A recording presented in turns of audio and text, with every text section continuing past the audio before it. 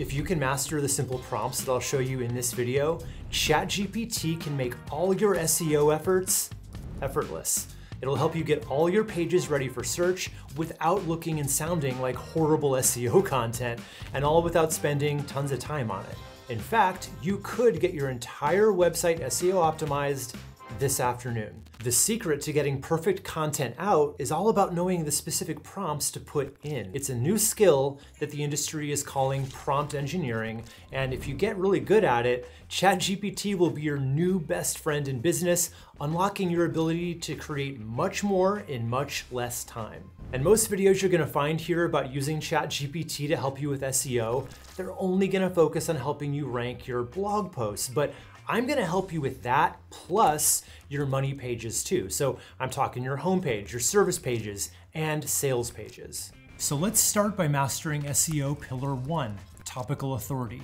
No matter how well you optimize your individual pages and posts, one of the biggest things that's gonna help Google see you as the website that they wanna rank for all your keywords is they have to see you as a true authority in your niche or industry. And you can't get that kind of status with just 5 or 10 blog posts plus a homepage. You need good quality content, and lots of it, that covers all the important aspects of your niche. And this list of topics and posts you'd want to cover is what we call a topical map.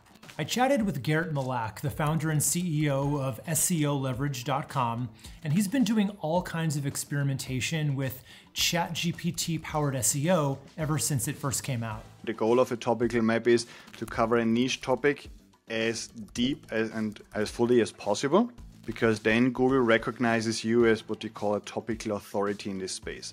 And the really cool thing is we can use ChatGPT directly to create a really detailed topical map just for your business.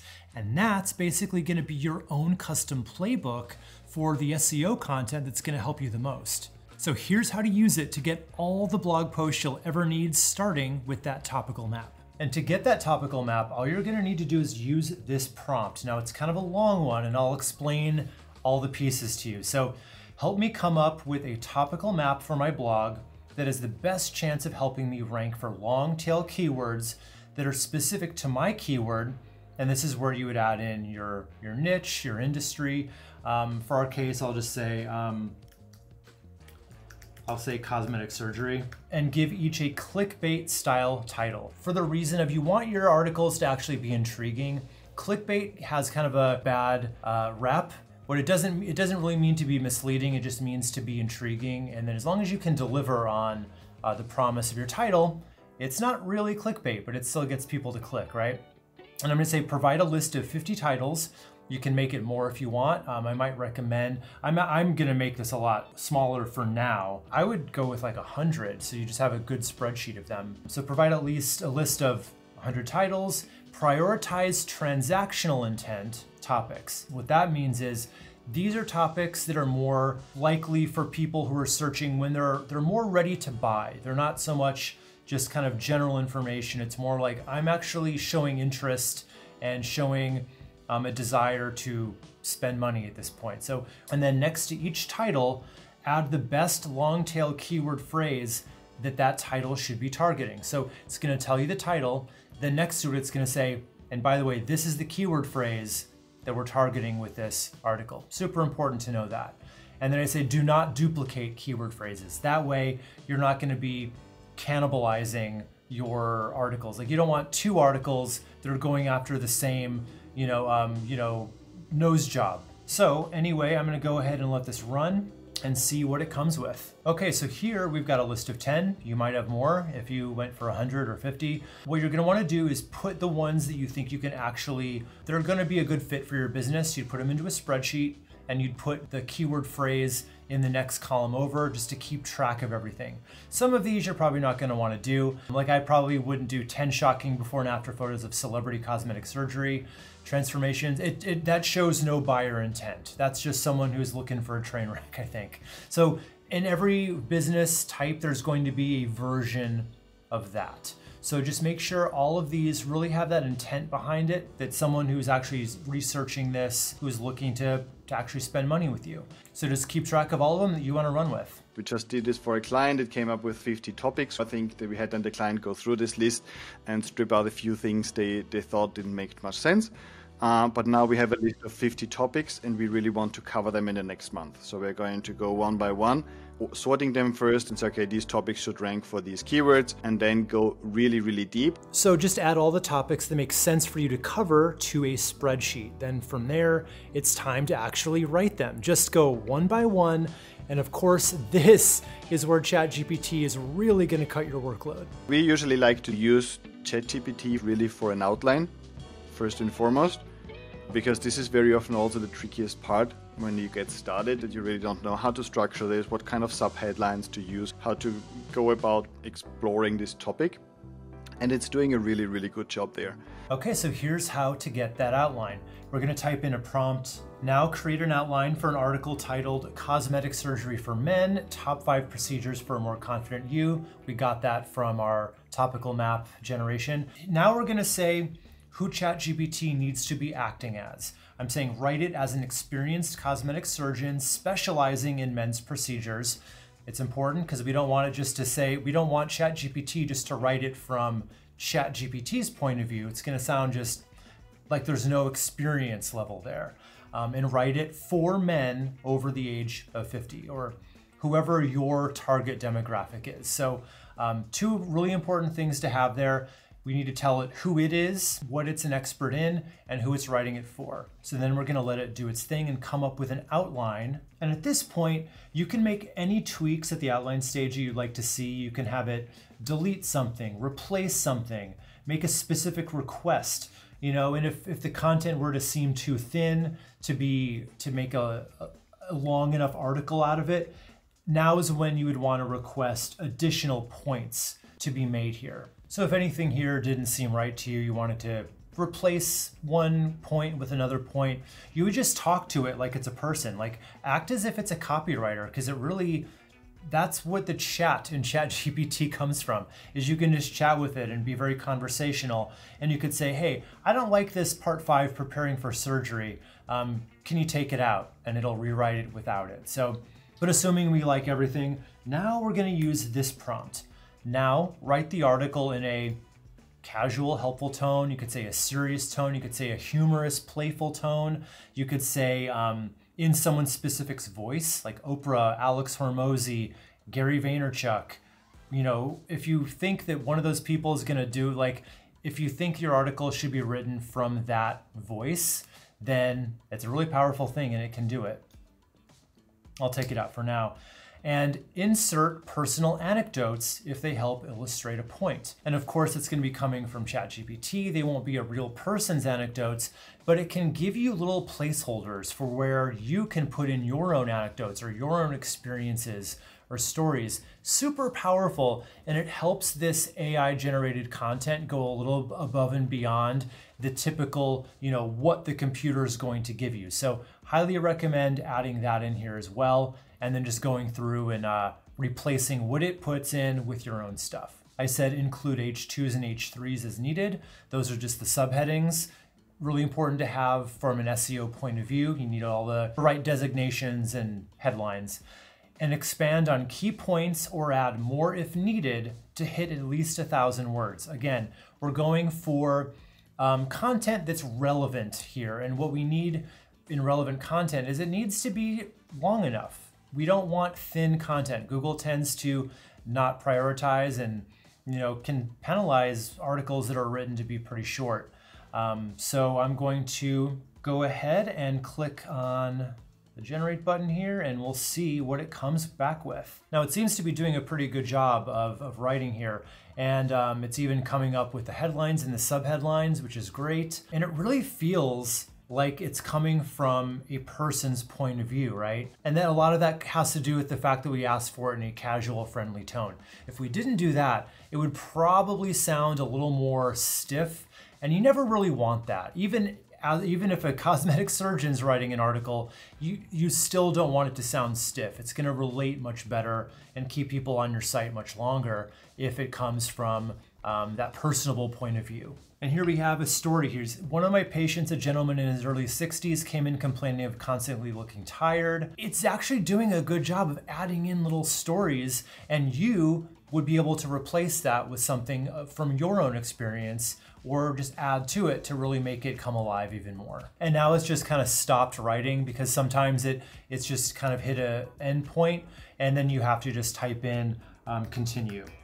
But I'm actually not going to have it continue right now because I'm just going to get on to the next step. But it's doing a great job writing. All you'd really want to do at this point is copy and paste it into a Google Doc and then just do any of those light rewrites you need to. But we still have a very important few steps here. The first one is I think we can maybe do better than that original title.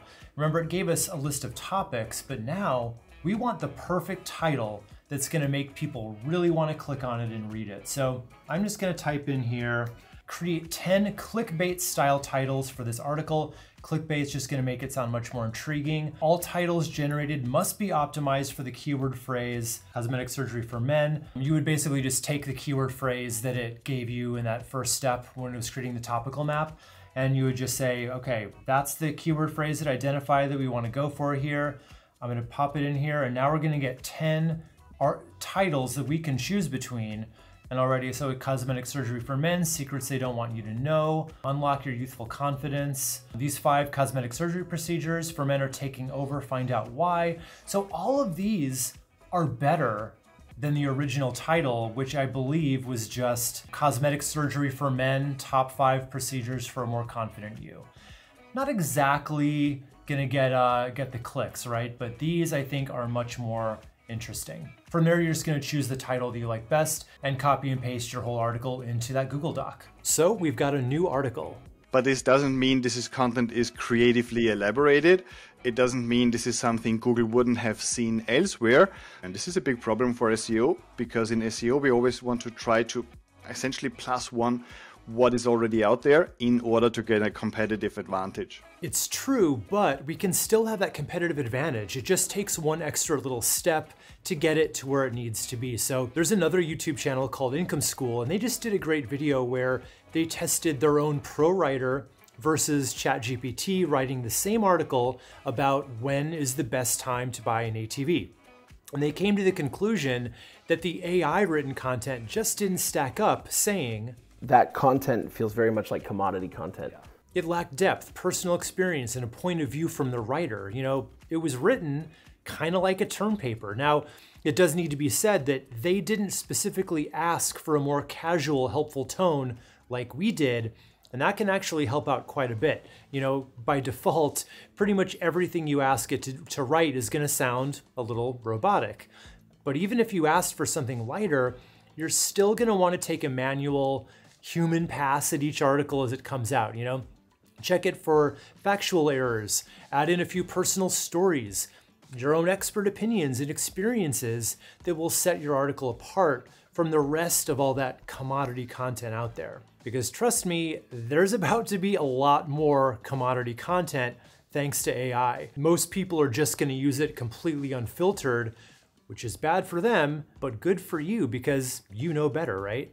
The great news is you already have a really solid sundae provided by ChatGPT. Now, you just have to add the sprinkles and the cherry. And of course, we want to give your newly personalized article a really good SEO reality check just to make sure that it's as optimized as it can possibly be. And of course, we can use ChatGPT for that step too. So all you're going to do is you're going to run your edited version of your article through ChatGPT with this prompt. Is the following article optimized for the keyword phrase cosmetic procedures for, not for me, for men?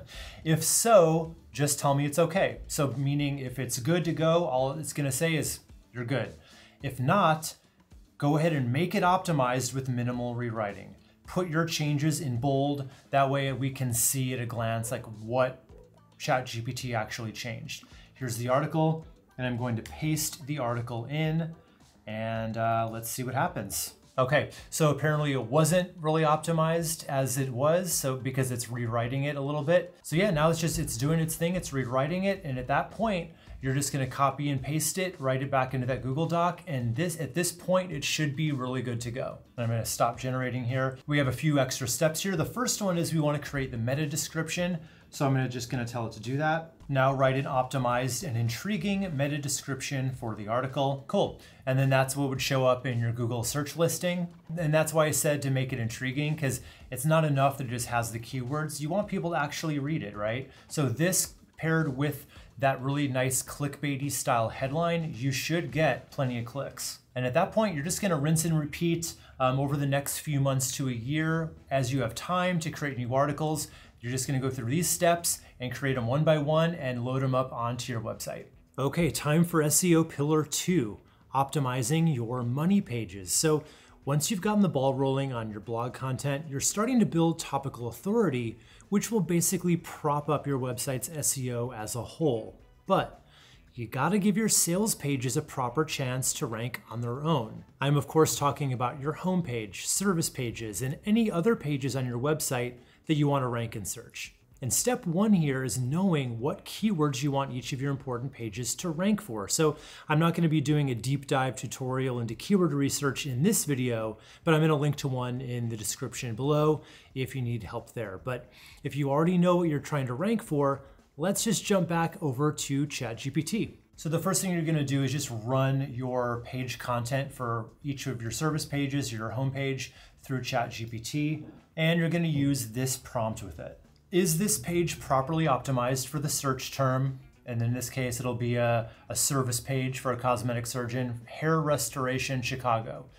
Does it include enough semantically related terms to be thorough? Semantically related terms are just other words that Google would expect to see included on a page. So if it's hair restoration, they might expect to see words like follicle or transplant, so these are terms that signals to Google, okay, this topic is being portrayed thoroughly. If so, just tell me it's good. If not, add what needs to be added to be fully optimized, but make sure it reads naturally and makes perfect sense. That's really important because we don't just want to make this a pure SEO optimized page that has lost all of its human connection, right? Use bold text on all new content and keywords you add, again, so we can see at a glance what's been changed. Here's the content, and I'll just go ahead and I'm gonna paste in content from a page I found. Yeah, it looks like everything is not good to go, and it's going to be suggesting some changes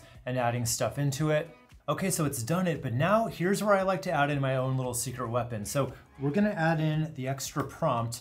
Let's add an extra keyword-rich section at the bottom, make it benefit-driven and read naturally. So this is just gonna add an extra, more content at the bottom that's gonna help us even more try to rank for that keyword. So let's go ahead and add that in.